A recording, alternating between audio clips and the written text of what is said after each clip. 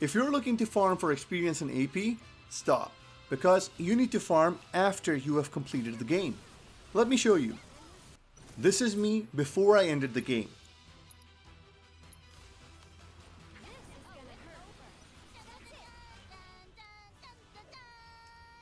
And this is me after I ended the game.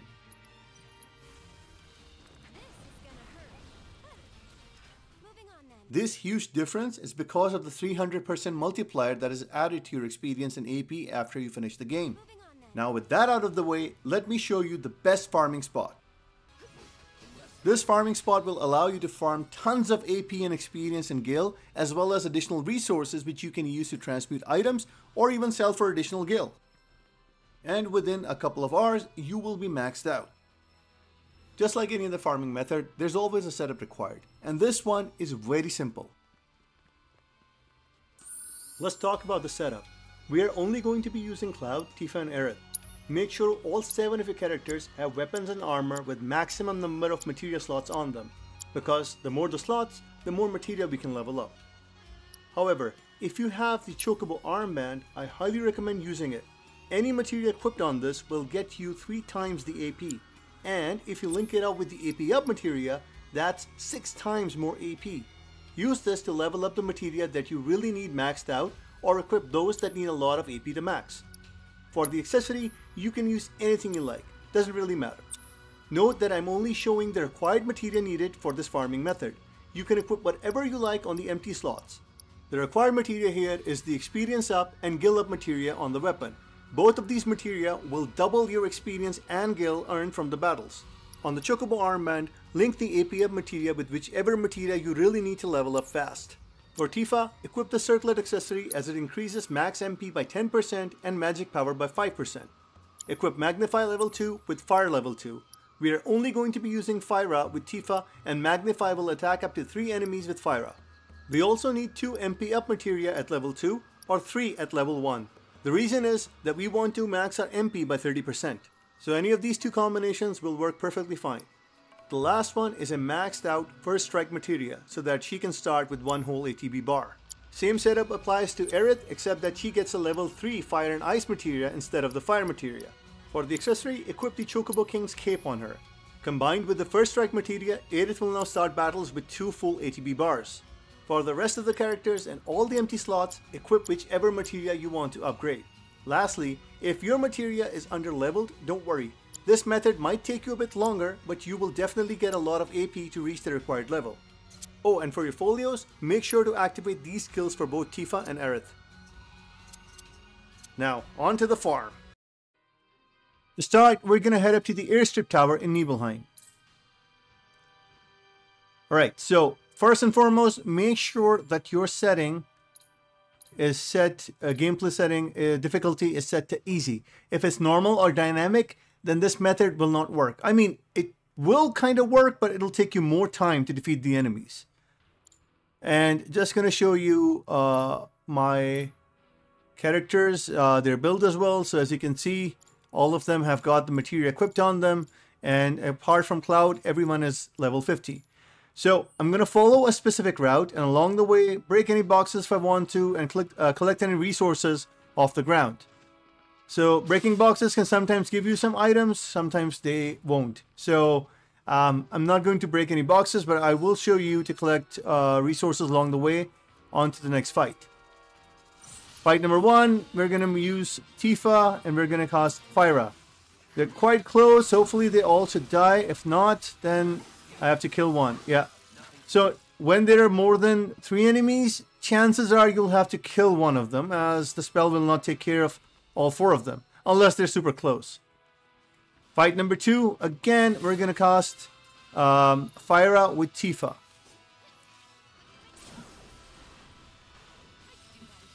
Perfect. I'm going to collect these materials. There are some boxes there if you want to pick, if you want to destroy. If not, we're going to move up here and collect some resources on the side, and we're going to head up to our battle number 3. Again, these enemies are quite scattered. We're going to cast Fyra. One of them will be left alive. I don't know which one, but I should just... Alright, so this one's left. Gonna kill this, and there we go. Collecting resources. My characters have leveled up. Fight number 4. This one requires Aerith to cast Fyra because she has more magic power, right? So this should kill all of them. Perfect. You can see that my materia is also leveling up, but I'm not going to go into my menu and change it if I want to. You can, as soon as you see that your materia has leveled up. If you think it's reached max, you should switch it to another materia. So when here, we're going to move up, we're going to move down to this Chocobo stop on the southwestern island. If you have not unlocked this spot, you'll probably have to come down here and unlock it. Because I have it unlocked, so I'm just going to fast travel. Resources here. I'm going to cast Fyra with Tifa. 1, 2, and 3. All dead. Alright, so for this fight, we need Aerith to cast Blizzaga.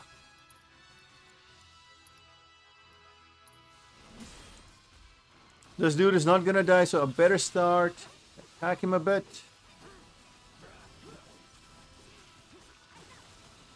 And he's dead.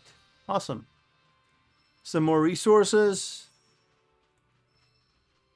You can pick up these resources if you just want to focus on fights and get experience and AP as quickly as possible. Then just move on to the next fight.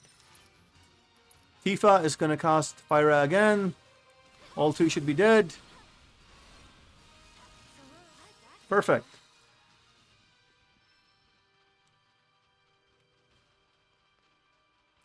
So as you can see, this is, I'm getting a lot of experience, AP, and Gil, as well as gathering a lot of resources, which I can either use to transmute items or just sell at the shop. So this is the next fight. Again, for this fight, I'm going to use Aerith to cast Blizzaga, because Blizzaga basically kills Valron. Zoo is going to survive with some HP, hopefully. Oh, dead. Because, see, when they're close, they should die. If they are further apart, then you'll have to kill them yourself. And this coming over to our last fight in Nibelheim. This one is again going to be Tifa with, Aerith with Fyra.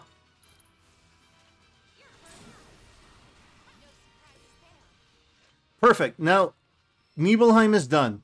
And you can see that I still have a lot of MP left. Not a lot, but I still have some considerable MP left on Tifa and Aerith. So what I'm going to do with this MP is that I'm going to open up my map and I'm going to head up to the Gongaga region. All the way down to this spot. The Cliffside Storehouse. Over here, I'm going to use Aerith to cast Blizzara on these enemies, and that should kill them.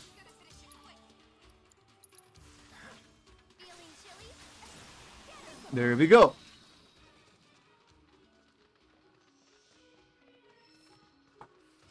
We're gonna head up here, along the way, up. And instead of following this path to the right, we can see that there are some more enemies. We're gonna use Fyraga with Aerith. Gonna guard.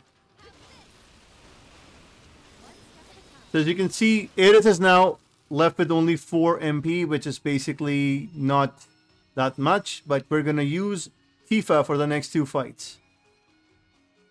We're gonna use this route and go up through the forest and on to our next battle. Gonna use Fyra. The flowers will probably not die because at my level, so I'm gonna have to kill them, one of them anyways, and that's it. Now we're gonna do the last fight of this route.